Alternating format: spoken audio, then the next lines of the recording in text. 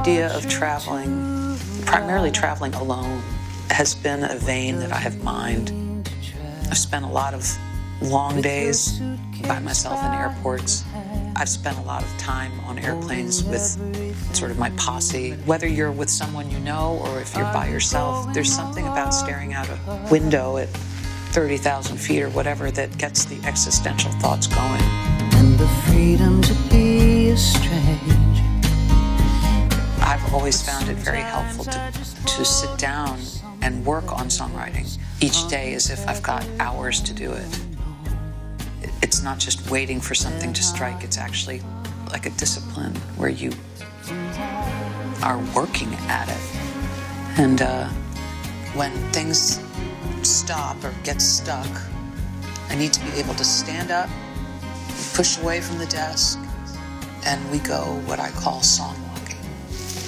Taking a hike outside and riffing out loud over and over the lyric that I'm working on.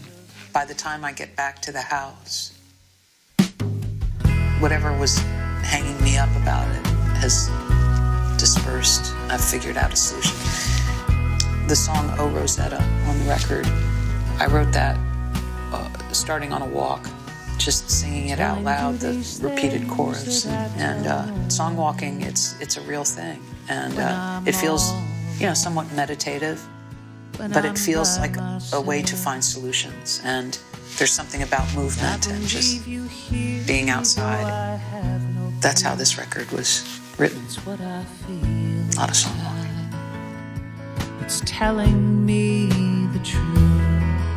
If I listen and I cannot hear the music, if I try to swim the ocean and cannot reach the shore, if the world is offered love but doesn't use it, oh Rosetta, what's it for?